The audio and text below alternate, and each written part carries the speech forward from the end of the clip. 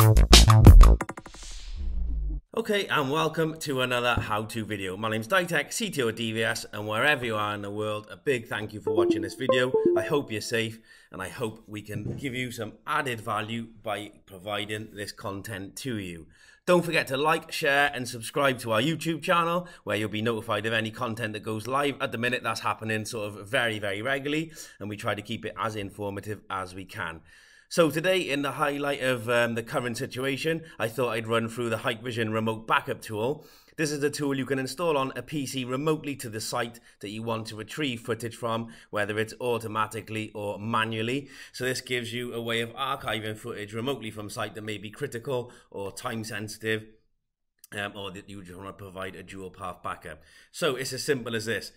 Install the remote backup tool on the PC of your choice, remotely from the site, or it could be on site. So instead of using a NAS IPSAN storage or adding hard drives, you could add a PC and use it for the secondary storage actually on the site in question.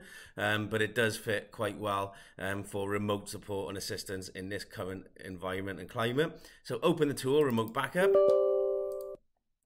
If any of you want, I can send the link separately. So there's two options in this. So this is the latest version as of right now. But again, always check because they make improvements as this goes through. There's a couple of options. So you can either configure this manually, or you can click the configuration button and you can actually, it's almost like a wizard where you can select the appropriate file paths of where the footage is saved and go through it that way. So you can see here, operation when backup space insufficient, stop downloading and prompt, and then overwrite all this backup files and continue to download. So it's up to you which option you choose. I fitted a USB because I don't want this saving on my primary C drive. So I fitted quite a large SSD USB into my PC just for the purpose of demonstration. And you can see there, it's actually listed as this F drive here, the T100 device, or I can use a network location if you have a network drive that's associated with this PC. So select the drive, stop download and prompt, click OK, and that's done. So the next thing you can do is add devices in. Or you can do schedule backup, video search, log, or manual backup. So first of all, we have to add the device, so quite importantly. So I'm going to add my device in. So there's a couple of ways you can do this. So you've got IP address, IP segment, batch import, or domain name. So the domain name would be the Hike Connect domain name, and that's with the port forwarding done. So if you've used the Hike Connect, I've done a separate video on this, but Hike Connect, do the port forwarding, so 88,000 for instance, which is the default ones, associate a name to that, and then change the P to P from auto to manual and put the relevant ports in, and then you'll be able to put the device name, and device name, the default is the serial number or whatever you choose in there, and fill that in as appropriate to you. So we're going to give it a device name. We'll use a local IP address on the network, so 192.168.3.40. Actually, I put it in the wrong one. IDSX NVR. IP address 192.168.3.40. Port 8000 admin. Type the password in. And then flow control kilobytes, a number. Flow control kilobytes, a number no less than 32. It's not mandatory. That's if you want to limit how much data comes out of the machine into this software. So if you've got to sort of narrow the bandwidth down for whatever reason, you can put it in there, but it can't be less than 32 kilobytes. I'm going to leave it blank because it's on the local network. I shouldn't have a throttle issue. So I'm going to click on OK to add that. And the device is now added. You can see there it's actually online. Okay, so we've added the device. Go home. We're going to do a manual backup in the first instance. Click manual backup. You have to add a manual backup yourself. So click add backup. Give it a name. So Dave DVS. Oops, press the right mouse button. Dave DVS. Okay. Now video type is all scheduled, alarm, motion detection, or manual. So you can choose what actual footage you're backing up, whether it's scheduled, alarm, motion detection, or manual. Select the time and date that you want to download the footage from. So we'll say today, and we'll say midnight, 10 minutes. So midnight to 10 past. Add the channels in. So stream type is self-adaptive, mainstream, substream. We'll select the mainstream because I want to pull down the highest quality video footage.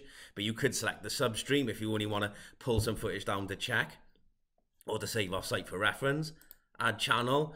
So we're going to say side, gate, and make it that one and that one. So we'll do 4 cameras, click OK. So all your devices will be lifted on the left hand side. So you've got all of your cameras that we've added there. Now we're going to do the manual backup. So click OK. So it says edit in the backup schedule, reboot the current schedule, continue, click OK. And you can see there, it's gone to connect to the machine and it should start downloading the footage from those from the devices and the appropriate channels. So it's actually doing that now. So this may take a couple of minutes to achieve. So depending on your bandwidth on the site and how many channels, the resolution, frame rate, the encoding algorithms, that will all affect how long this takes to achieve. So I'm just going to pause this and come back when it's finished, because you don't want to watch this for 2 minutes. Okay, so welcome back. That did download, but it did take sort of 5-10 minutes. So you have joined us once the download has finished. So what I'm going to show you quickly is, once it's downloaded, we've downloaded to the F drive like I showed you. So we're going to open up VS Player. Play on. Add those files in. So we'll locate to the F drive. It's created a file on there for record file. Each camera is time and date stamped within the folder. So we'll select this video footage.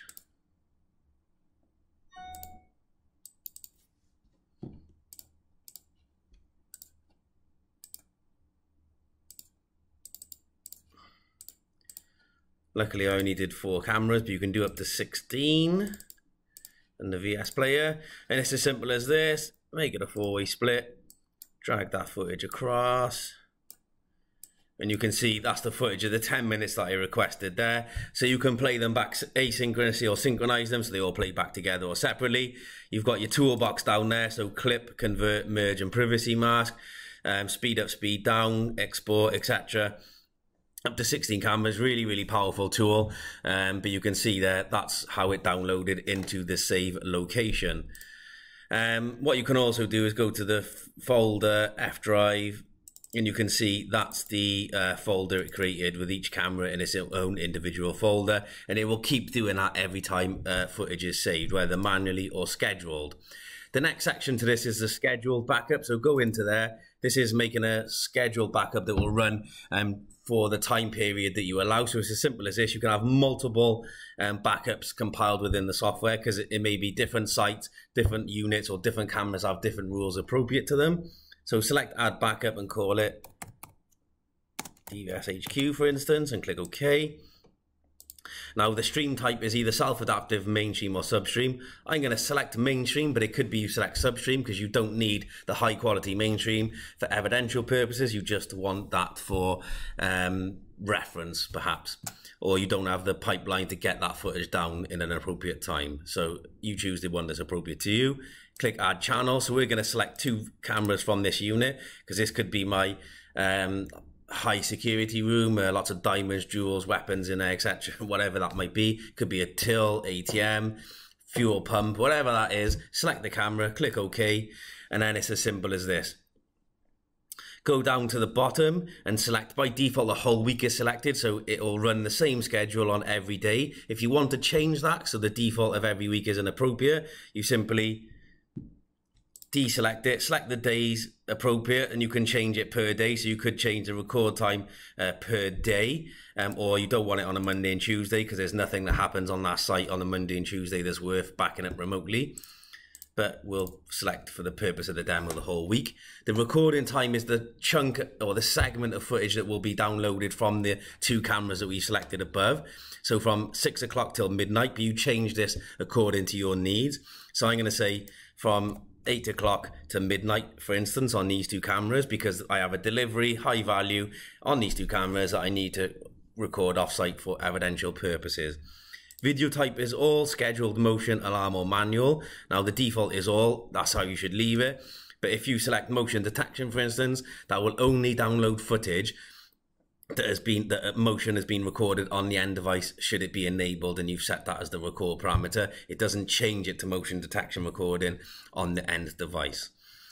The backup time is when this backup occurs, so between 6 o'clock and midnight. So again, this is generally out of working hours, so the traffic on the network is lower because your staff aren't using it, and generally because there's less people using it at that time on outside of the building or even just on the www, then you'll find that it'll probably be a little bit quicker. There'll be more allocated bandwidth that you can take advantage of.